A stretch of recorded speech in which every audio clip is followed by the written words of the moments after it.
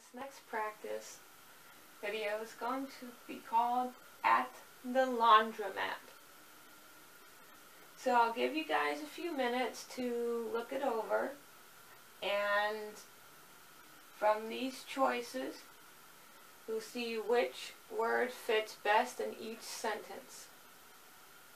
After you've had a minute or two to look at it, I'll let you know what the answers are, or we'll go through them together.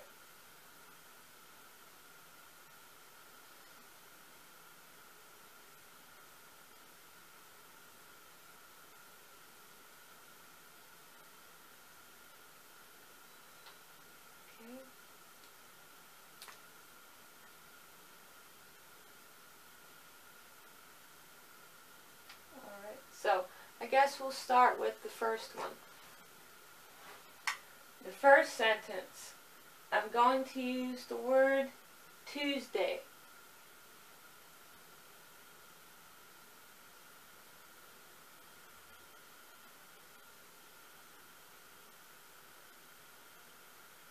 Alright?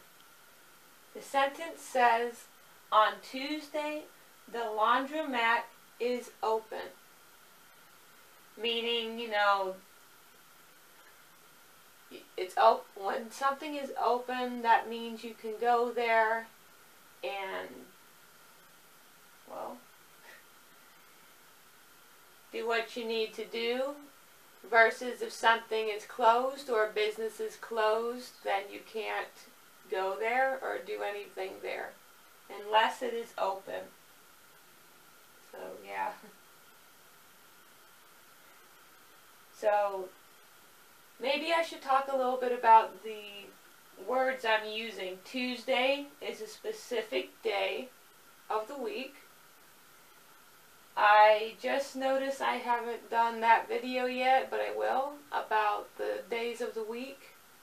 So, that's on my bucket list. Alright. That might be what my next video needs to be about, the days of the week in English. Okay, so please forgive me, sometimes I seem a little scatterbrained or whatever, meaning sometimes I have a little bit of trouble collecting my thoughts. I'm still kind of new to this, so bear with me. Okay, the second sentence, I'm going to put the word laundry.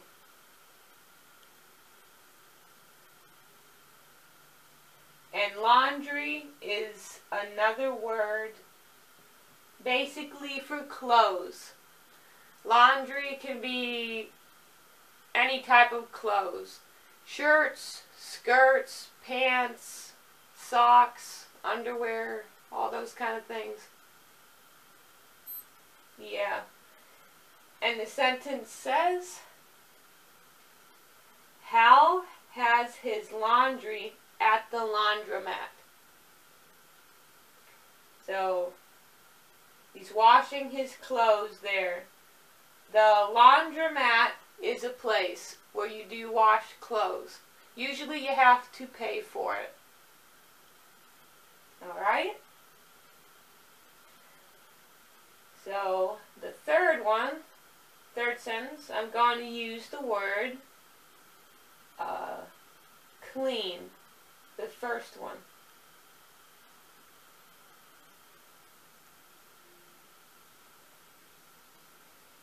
It says his clothes will be clean.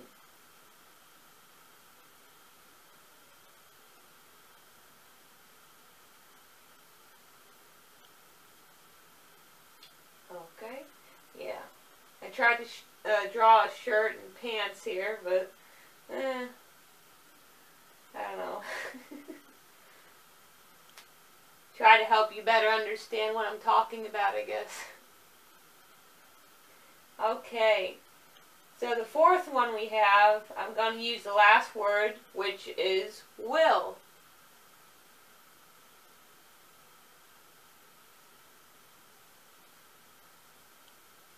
Ready? Says his children's clothes will be clean. So I guess that is like in the present time talking about the future.